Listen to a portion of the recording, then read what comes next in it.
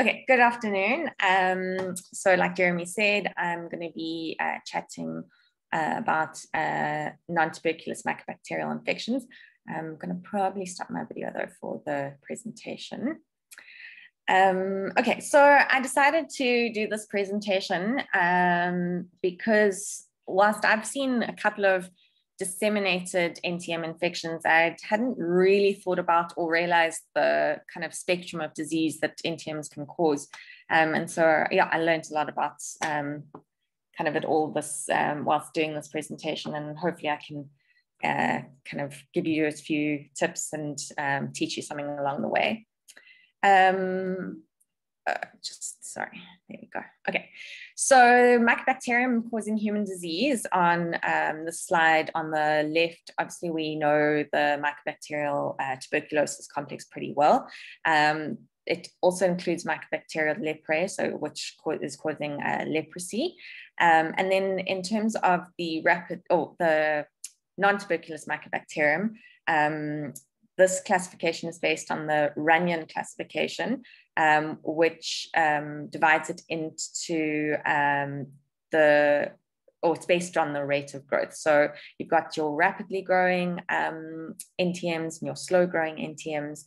And then the slow growing NTMs are classified according to the production of yellow pigment, and then whether this is produced in the dark or after exposure. So I'm not going to be talking about all of these NTMs, but you can see there's quite a lot. And actually this list isn't extensive. But yeah, we'll be going through a few of them. So non-tuberculous mycobacterium are mycobacterium other than TB and leprosy. They're aerobic acid-fast bacilli. They are ubiquitous, recovered from water, soil, animals, milk, and food. They've got a thick lipid-rich cell wall, and this means they can withstand extremes of heat and pH.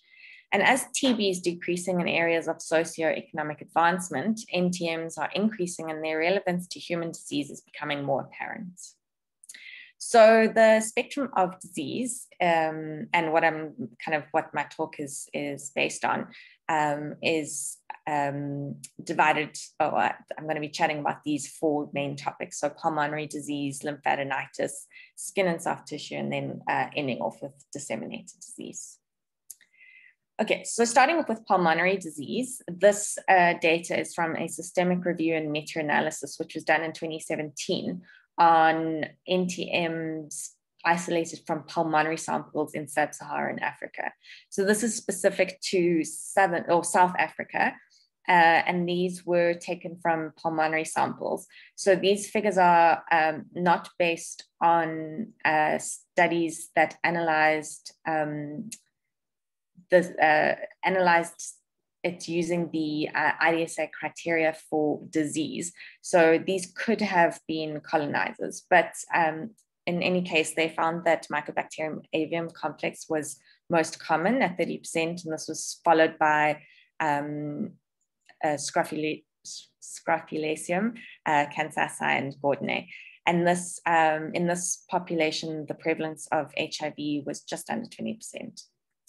So when they only took studies that used the IDSA criteria for infection, they were left with only 3 studies, and that made Kansasii a lot more prevalent at 74%. And then again, followed by Scrofulaceum, MAC, and then abscessus was quite a small percentage. Sorry, I'm just trying to, I just can't see my headings when, so I just want to see if I can move this. Oh yeah, there we go. Okay. Okay, so when talking about risk factors on acquiring pulmonary NTM disease, your environment can be a risk factor. So atmospheric moisture has been linked to increased pulmonary disease prevalence, as well as exposure to certain water sources as a potential route of infection. And then there's also been reports of isolation of NTM species from soil samples, which resemble those that were found in respiratory isolates from pulmonary disease cases. So having structural lung disease increases your risk, specifically and especially having bronchiectasis, COPD, or interstitial lung disease. Having cystic fibrosis is a risk factor, increasing age, and immunosuppressant medications. So specifically biological agents like tumor necrosis factor alpha inhibitors, oral and inhaled corticosteroids. So immunosuppression, the evidence is somewhat conflicting. So it suggests that there is downregulation of your immune response when you have NTM pulmonary disease. But whether this is truly a predisposing factor or as a result of the disease remains unanswered. And then genetics, again, isn't confirmed as a risk factor. So the only evidence for a genetic predisposition implicates the cystic fibrosis transmembrane conductance regulator gene, a mutation of that as a risk factor, but data for other genes is inconsistent. It's also difficult to decide whether the mutations of that gene predispose one to bronchiectasis, which is in itself a risk factor, or if it's an independent contributor to disease susceptibility. Okay, so pulmonary disease comes in different clinical presentations, and these are often with a certain phenotype. So those patients with pre-existing structural lung disease are generally in a white middle-aged or older men, and this is often with a history of smoking and underlying COPD.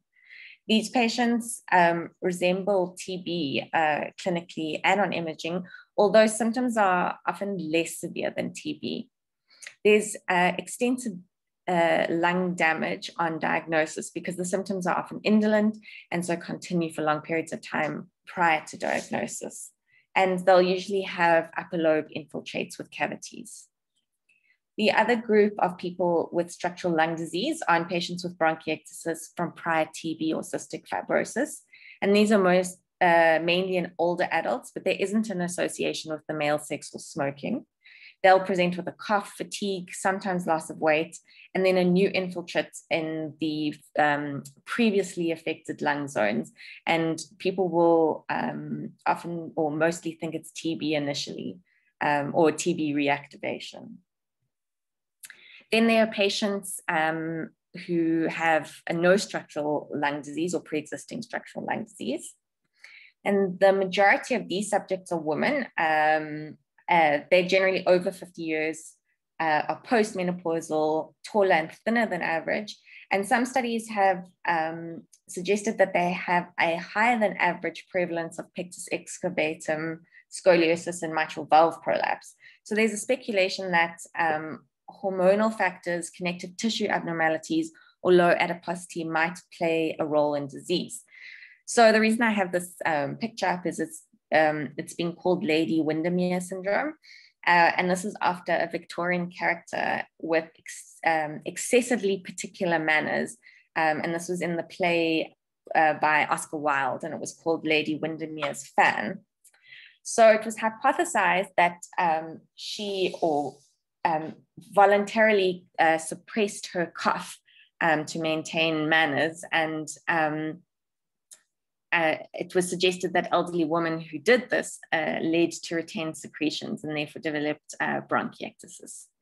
So these patients experience chronic progressive respiratory symptoms like a persistent cough. They can have loss of weight. Usually there isn't a fever, and they'll have recurrent respiratory infections.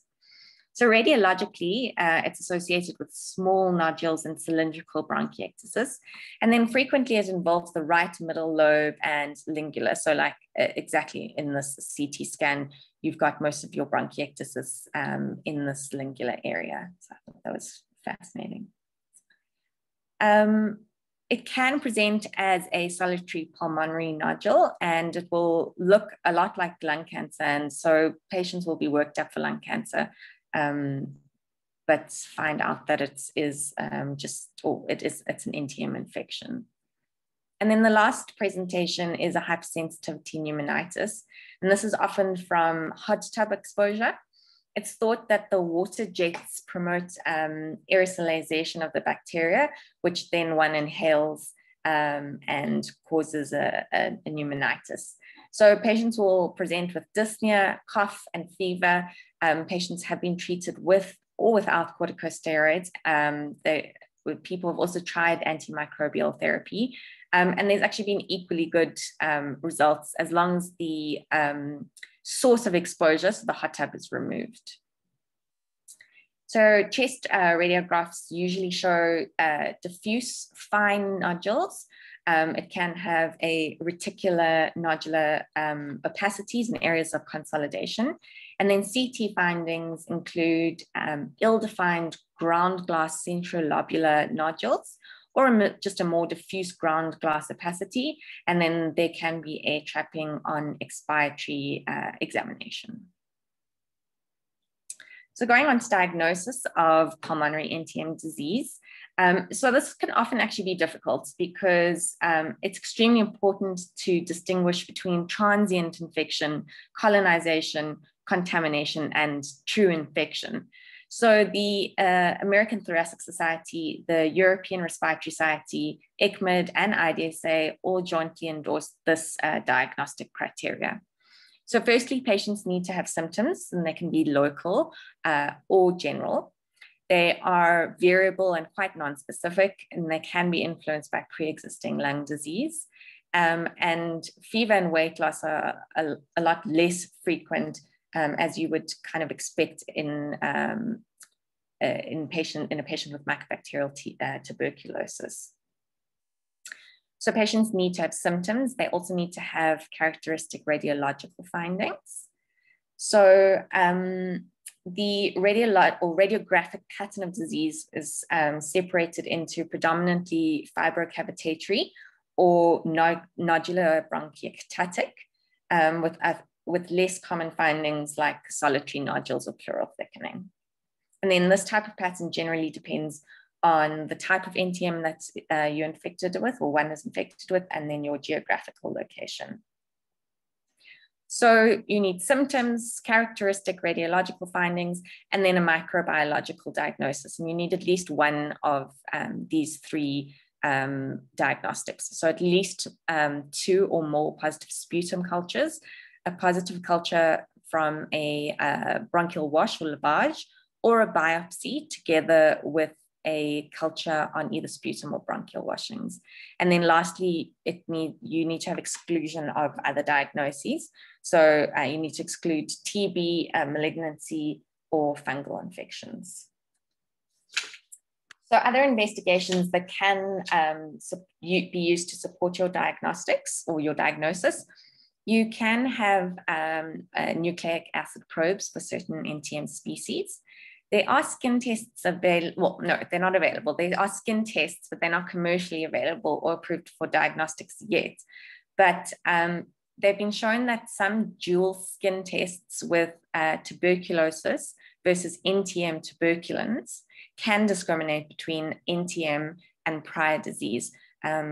It's one of the most difficult things, is trying to determine whether you have NTM or TB disease. So this could help. And then currently there is investigation into serology to distinguish between particularly Mycobacterium avium complex from TB. Okay, so going on to treatment.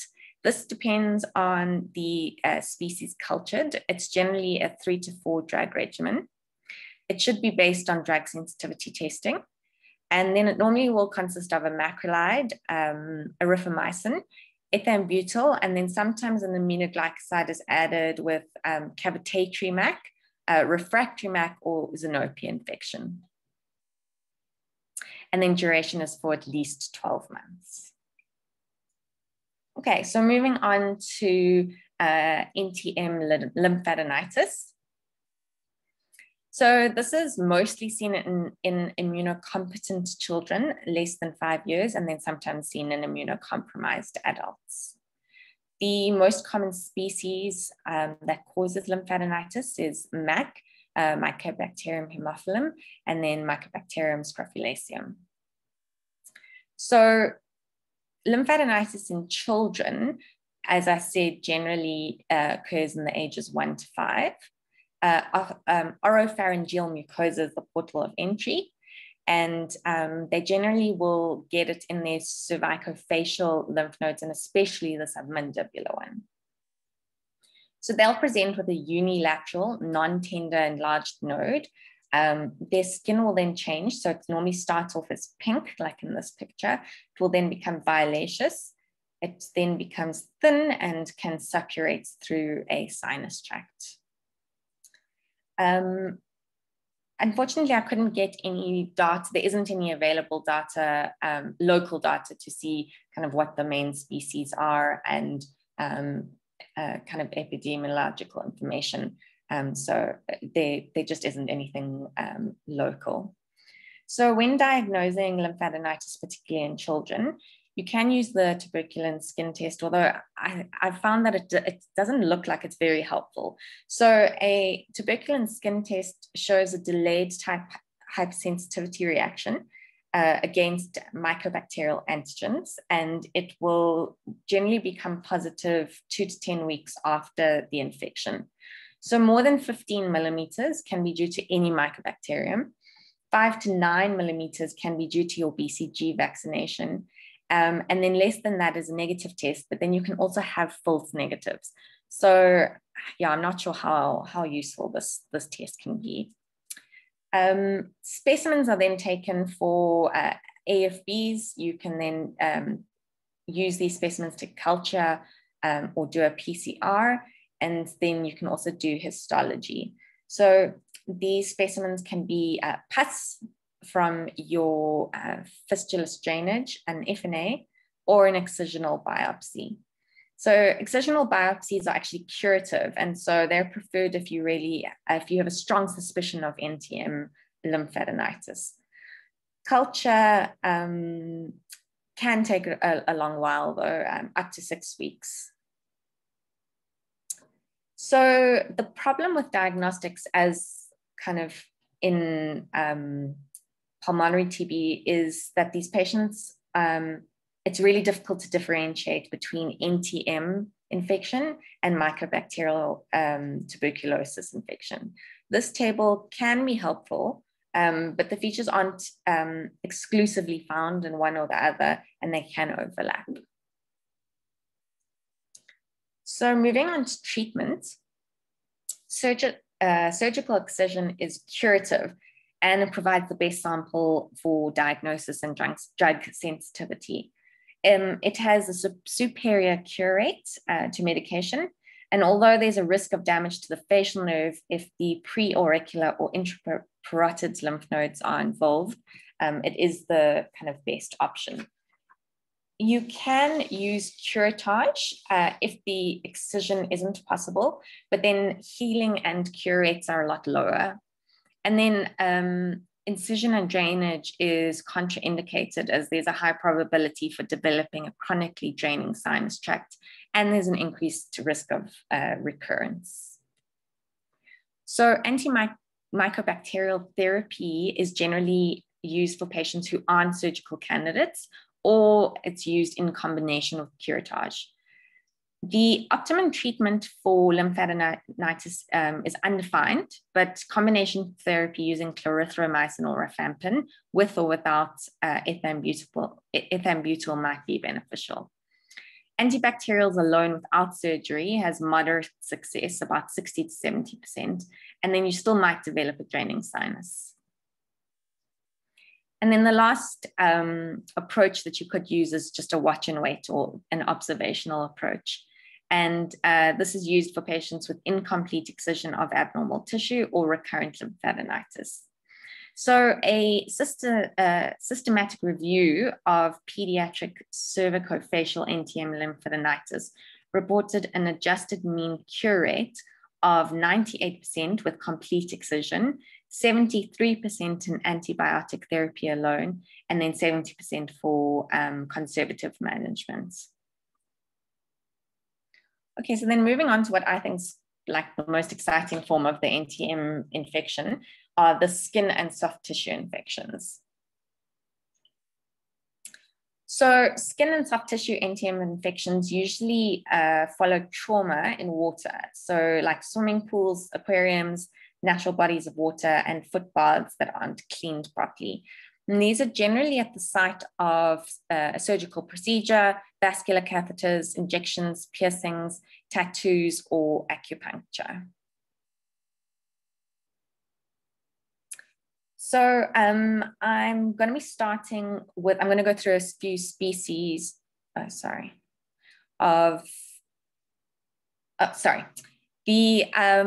skin and soft tissue infections can be polymorphous, which contributes to their delay in diagnosis. Most are painless. And now I'm going to be going through some species that have been implicated in these diseases. So I'm going to start with the rapidly growing NTMs. So Mycobacterium abscessus, fortuitum, and cheloni are the most commonly occurring species out of the rapidly growing NTM group. So abscessus and cheloni are associated generally with immunosuppression, and they will present with multiple lesions. And then fortuitum is usually an immunocompetent patient and will present commonly with a single lesion. Okay, so this is a picture of a patient with an infection with Mycobacterium abscessus. It's a 71-year-old woman, and she had a weak history of multiple painful erythematous nodules on her left arm. So she was or is a diabetic, and she had received an injection in this area a few weeks prior to this presentation. She'd also been taking oral steroids for about 2 years for treatment of her osteoarthritis. This is another example of an abscessus infection. So this is a 69-year-old female. She was a newly diagnosed diabetic, and she'd originally presented with swelling, nodules, ulcers, and pain of her right leg. 6 months previous to this time, the patient had been impaled by a bamboo pole. I'm not entirely sure how that happened, but this was then followed by gradual emergence of skin redness, suppuration, and ulceration. So she presented to her hospital and she was treated with antibiotics and debridement and was subsequently discharged. Unfortunately, though, she represented with this image, and as her nodules had persisted. And so she was readmitted, where diagnosis of NTM infection was finally made, and she was able to receive proper treatments. Okay, so this is an example of Mycobacterium cheloni. This is the left form of a 68-year-old man with cutaneous nodules, and he'd been taking infliximab and prednisone for ulcerative colitis. So you can see that those two rapidly growing NTMs were mostly present in immunocompromised individuals and had multiple lesions, as I had said previously. These are examples of Mycobacterium fortuitum, and there's quite a few lesions in this top picture, but the other two are single lesions. Okay, so this really cool NTM is Mycobacterium marinum. It's a slow growing, so moving on to the slow growing NTMs. So this is normally associated with trauma in or exposure of traumatized skin to water. You'll see the lesions most often on the dorsum of the hands and the feet, or on elbows or knees. So this can present as a papule which develops into a shallow ulcer and then can heal with scar. There can be deep tissue involvement, like a tenosynovitis. And then the coolest presentation is this nodular lymphangitis. So these are examples of Mycobacterium marinum infection. So the image on the left is the sporotrichoid form.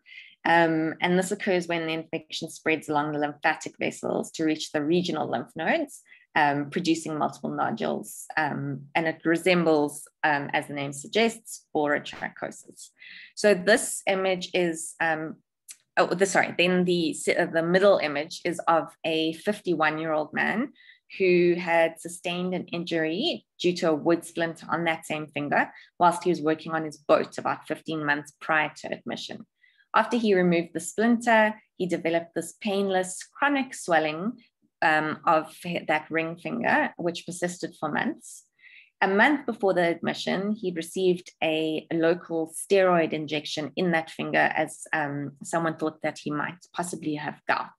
But this then worsened the swelling. So he was admitted for an incision and drainage, which was performed, and extensive granulation tissue down to the tendon sheath was found. And so he was diagnosed with tenosynovitis caused by the mycobacterium marinum on culture.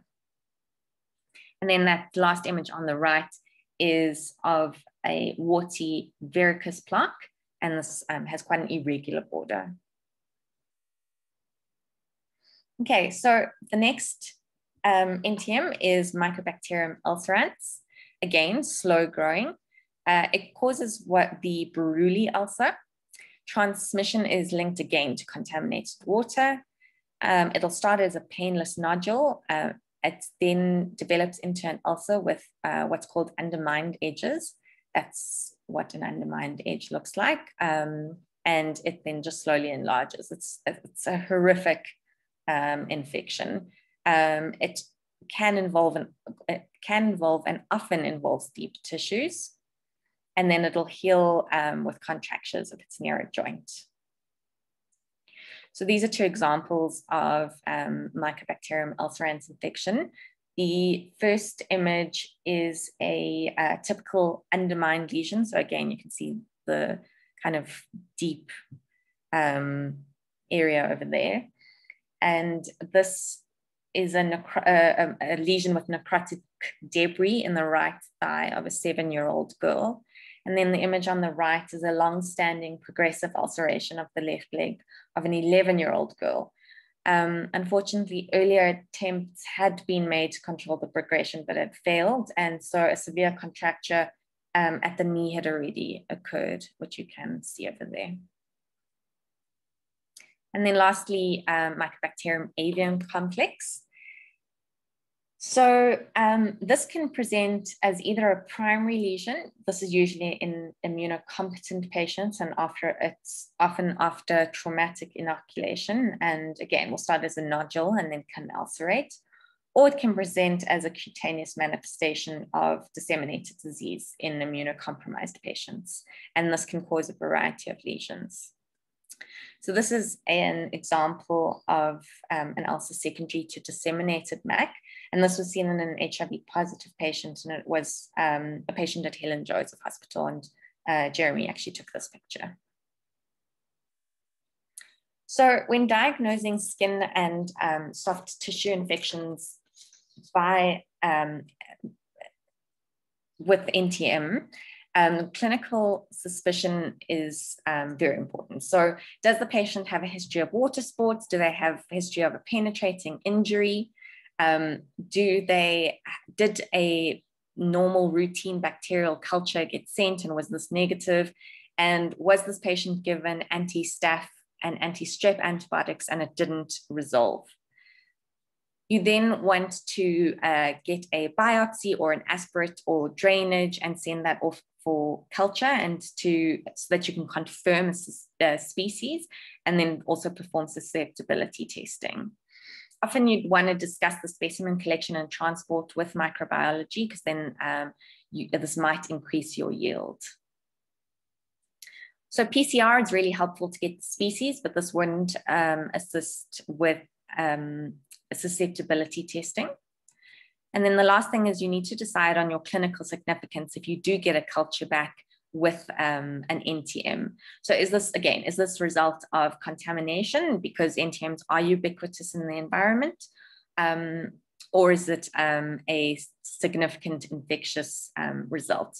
So things that are going to increase the likelihood of it being significant is recovery from multiple specimens, or if it's found in large quantities and gives you a positive AFB smear. So when treating skin and soft tissues, it can be quite difficult because there aren't any randomized controlled trials to guide therapy. So recommendations are generally based on case series in vitro susceptibility testing and clinical experience. It is also species specific. So it often requires a combination of surgery and antimicrobials. Surgery is indicated for debridement in serious localized disease. It will also be indicated in tenosynovitis, osteomyelitis, device-associated infection, or deep soft tissue infection. If you are going to be using antimicrobials, you never want to use single therapy with a macrolide, especially in fortuitum and abscessus, as they have inducible macrolide resistance. So the rapidly growing NTMs, you'll usually use 2 drugs, and this is based on drug sensitivity testing. Mycobacterium marinum is 2 drugs again, usually a macrolide and ethambutol, and then you'll add rifampicin in deep tissue infections. Ulcerants, you use clarithromycin and rifampicin for 8 weeks, and then a MAC, you will use 3 treatments or medications, macrolide, rif, and ethambutol for up to a year. Okay, and moving on to the last manifestation of NTM disease, which is disseminated disease. So this is usually in immunocompromised individuals, especially those with HIV and a CD4 of 50, and these are the patients that I've mainly seen. They also can occur, though, in other immunocompromised patients, so in hematological malignancy, post-transplant, and immunosuppressive therapy. So Mycobacterium avium complex is the most common globally. In terms of locally, there was a study done at Helen Joseph Hospital, again by Jeremy. And in that study, it showed that Mycobacterium avium, followed by Kansasii, and then intracellulare were the most common species in patients with disseminated disease in the years 2016 and 2017. So clinical manifestations can be very nonspecific, or it can reflect the organ that's involved. So often we'll see patients with constitutional symptoms, and then diarrhea will make people think then that instead of TB, that this could be an NTM infection. You can have cytopenias, lymphadenopathy, or hepatosplenomegaly. You can have diarrhea, as mentioned, hepatomegaly, or raised liver enzymes. You can have pulmonary involvement, and then there can be skin involvement. So interestingly enough, actually in HIV positive patients, palpable lymph nodes and lung involvement is actually not common at all. Autopsy studies demonstrated that patients with AIDS and disseminated MAC have involvement of most of their internal organs, even if localizing signs and symptoms aren't apparent, which can be quite scary. Okay, in terms of diagnosis, most diagnoses are made on culture, and especially from what I've seen, we've made the diagnosis on culture either by blood or more invasive investigations like bone marrow or lymph node aspiration. PCR can be done on any specimen that's able to be cultured, and then additional tests like imaging can support the diagnosis. And then using a LAM could possibly assist you in your diagnosis. And so that same study that I was talking about, done at Helen Joseph, again by Jeremy, looked at 26 patients diagnosed with disseminated NTM disease, and how many of them had a positive urine LAM, which we usually use to diagnose TB. So mycobacterial TB co-infection was investigated in all of these patients, all 26 of them, and it was confirmed in only 3 of the 26. So their findings demonstrated an unexpectedly high rate of LAM positivity in these subjects with disseminated NTM infection. So they couldn't definitively determine whether the LAM positivity in their patients represented either an undiagnosed concomitant disseminated TB or cross-reactivity with the NTM antigen, or whether it was a combination of the two. So they suggested it was plausible that NTM cross-reactivity might account for at least some of the positive LAM results. And so, yeah, it could possibly help if you are worried about disseminated NTM. And then lastly, treatment in disseminated disease involves immune reconstitution. And this is essential. So ARVs in HIV positive patients should be urgent. Macrolides are the cornerstone of therapy, and ethambutol is there to protect the macrolide from resistance. And then you can add a third drug, and this is generally based on expert opinion. So there is some evidence for adding erythromycin. It's only from 2 studies. The one study used a dose of rifabutin at 300 milligrams per day, and they found that there was actually no additional clinical benefit to just using the 2-drug regimen, but it did result in reducing relapse due to macrolide resistant strains. And then the other study, which used rifabutin at a dose of 450 milligrams a day, said that it appeared to offer a modest clinical benefit over using just 2 drugs. So Up to Date recommends a 3rd drug, but they specify this only in patients that are failing ART, or if there's a high mycobacterial burden. And they give the options of erythromycin, a fluoroquinolone, or an aminoglycoside if you are wanting to use a 3rd drug. You usually will give patients a therapy for at least a year, and until their CD4 count is above 100 for 6 months.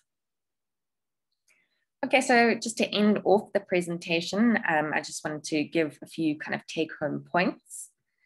So NTMs, as you can see, causes a wide spectrum of disease. Just to remember that they can cause infection in immunocompetent individuals as well as immunocompromised, which I think is often what we most see, what most commonly we see. It's important to distinguish colonization from infection. Think about NTMs in children who present with lymphadenopathy, and then ask about exposures when assessing skin lesions that aren't healing or aren't resembling anything common. And that's it. Cool, thanks so much, Lauren. Excuse me, sorry. So yeah, if you have any questions for Lauren, please just type it in the Q&A box, or else raise your hand. I think, Lucille, you've got your hand up. I'm going to unmute you. There you go. You can unmute yourself.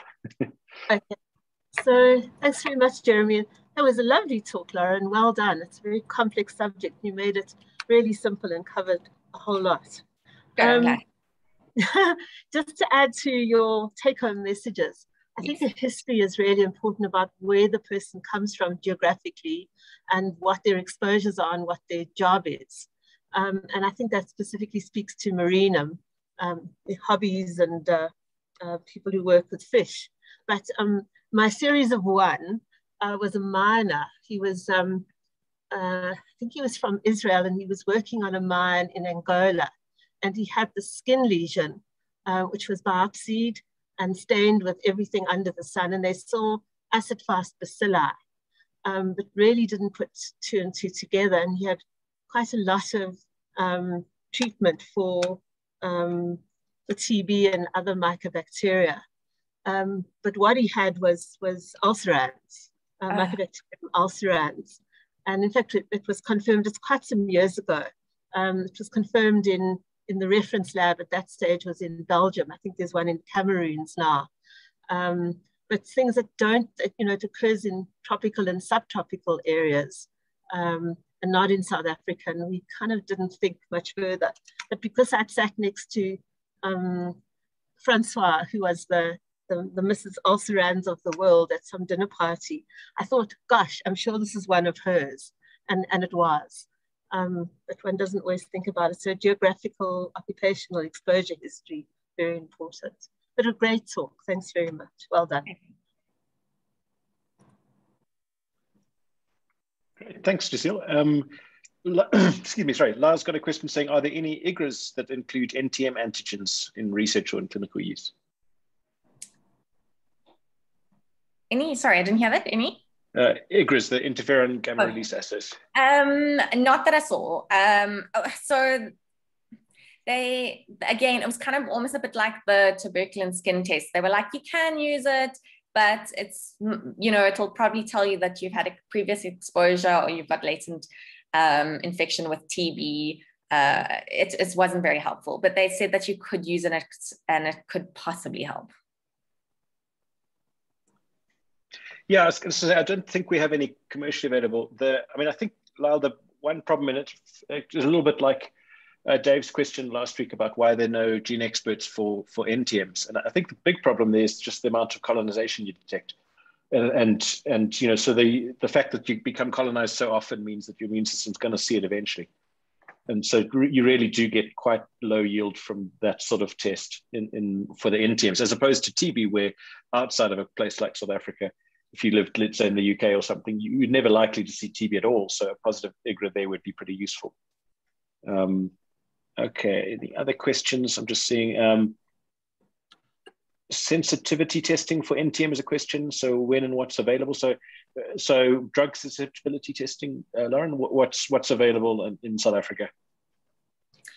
So I think we can do there'll be, I'm not 100% sure. I know that we can do it, but I'm not 100% sure if it's kind of to all drugs or if it's only certain drugs. But we definitely do susceptibility testing. It'll be we test for macrolides and ethambutol, and I'm pretty sure we do the fluoroquinolones as well. But Jeremy will probably know more than I do. No, that's great. Yeah. So I think all the big labs, so the NICT is a reference lab for the mycobacteriology, will do susceptibility testing for NTMs, but it's on request, obviously, only, and you have to make very sure it's not a colonizer. So they usually prefer the disseminated ones and not the rest to do that. And then Lancet and Ampath, for example, will do MICs, so you can look at, and then they often report breakpoints, although they not well defined. So the big limitation is really just the interpretation of them more than the actual MIC, more than testing for susceptibility. You can obviously, for some of the common ones, like for MAC, there are also PCR-based tests which can look for macrolide and aminoglycoside, rather, susceptibility by that method as well, apart from culture and phenotypic susceptibility. So there's a range, but the big problem, for weird reasons that no one's entirely sure of, is that so many of these things don't correlate anywhere with efficacy. So if you can look at the MICs for 12 different drugs, but it's not clear what you should actually be looking at. And like, for example, like Lauren said, for MAC, it's really just the macrolides and the aminoglycosides and nothing else, regardless of whether it looks like it's susceptible or not. So it's quite a tricky field. And Lucille's typed in something great, just about a liposuction complication. She's seen Chelone, Fortutum, abscessus. Yes, all the rapidly growing ones from the skin. That's so another downside to liposuction. There's another question. Oh, okay. I think we've answered that. Is susceptibility testing based on, I presume they mean phenotypical molecular testing, so it is a bit of both, but most of it's phenotypic, but some of it is genotypic, depending on the lab and which bug you're looking at. Yeah, I think that's most of the questions, and I agree with you, Lauren. I mean, I think that the challenge is we don't, if you see what you see, in other words, if you're in a setting where you see a lot of HIV, you see a lot of disseminated disease, but forget, and I think in my opinion, at least, the rapidly growing ones on the skin, the abscessus, Fortutum, Chelone, are the hardest because they're so often neglected. People don't think of that when they see a chronic skin and soft tissue infection. They don't ask about it, and they don't know what to do to treat it. They don't often send off the samples for it. We had a doctor who had a terrible skin infection on her finger. Again, looked exactly like your photos, and was eventually found to be a nontuberculous mycobacterium, but went through colleagues, about 12 months worth and multiple biopsies and operations and everything.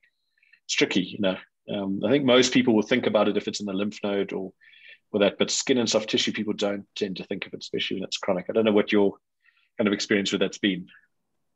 Yeah, no, that's why I'm so glad that I did the presentation, because then I learned about it, because I don't think I was thinking about it as much as I should be when looking at skin lesions. And from what I read, and also from those just the case studies, 15 months would go by and some poor lady had debridement and antibiotics, and another guy had waited a year and so a lot of them weren't picked up really early on, and so they just progress. Yeah, agreed. See, Ribka said that's also been associated with pedicures. Yes, that's why I put the foot bath there. That freaks me out a lot, because it's because they haven't been cleaned properly, and then you get a pedicure, which obviously nicks a bit of your skin or a bit of your cuticle, and then you're putting your feet into unclean foot baths, and then next thing, NTM infection. Exactly. Charlotte, you've got your hand up. Hi, everyone. Hi, Jeremy. It's just further to the case Lucille mentioned, and further to what we're discussing now about how people don't think about NTM infections. I actually remember seeing that patient that Lucille talked about with Natalie Bayliss in the derm clinic at CMJH. He had come in with his dad, and they were both diamond miners, I think in the Congo. And what stuck with me was that, as Lucille said, he had previous debridements, was seen by surgeons, they had cut out the lesion, he had scars on his legs. And eventually when we saw him, and I think with conversations with the NICD and finally got the diagnosis, they were so happy that the father actually offered to give Natalie and I diamonds as payment for the diagnosis. And it stuck with me ever since. I was a junior microbiologist, but it was such an interesting case. And what stuck with me was that no one thought about NTM. So it's just a further illustration of that point. Thanks. Thanks, Charlotte. That's such a great point. Such a great story. Cool. I see in the I'm just going to read it out. So there's Dawood saying that there's some cross-reactivity with IGRA's infection with Kansasii marinum and Zilgai. We'll have to check if it's both quantiferin and ELISpot IGRA assays. Okay, I'm just going to pass that through. And then Lyle's asking, are there any comments on the use of some of the newer anti-TB drugs like bedaquiline for NTMs? Yes. So I haven't, I didn't actually read about them. I kind of saw the headlines, but yes, bedaquiline is being used often for patients. Well, I actually only read about the disseminated NTMs that were resistant to a lot of the drugs like the aminoglycosides and macrolides, and bedaquiline was being used in those patients. And then we had a patient at Helen Joseph ID OPD who had a disseminated MAC, and she was resistant to macrolides and aminoglycosides, if I remember, and we used bedaquiline in her. But yes, there are some articles on bedaquiline being used. And then clofazimine was suggested for a few of the skin NTMs. I can't remember which one though. Yep, definitely establishing itself. I mean, I think it's also, it doesn't seem to be a wonder drug with NTMs though. Not so much like TB where we were delighted at its efficacy. It really doesn't seem to have quite the same reputation with the NTMs, but it is being used widely. We've used it in transplant patient once who had disseminated MAC for a variety of other reasons. And as you said, that I remember that case very well. You're talking about Lauren in our clinic.